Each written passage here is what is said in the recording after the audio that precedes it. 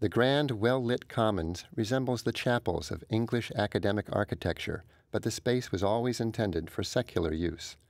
The room, known as the West Wing for most of its history, has seen many other uses since its initial service as a library.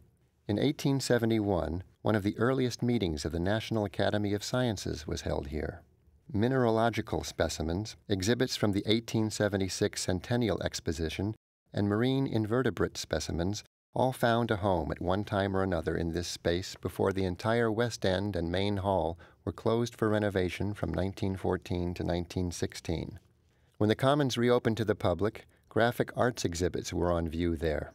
Those exhibits were transferred in 1963 to the Museum of History and Technology, now the National Museum of American History, Behring Center. In subsequent decades, a restaurant was housed in the Commons. Today, the exhibits in this room provide a sampler of objects from Smithsonian collections.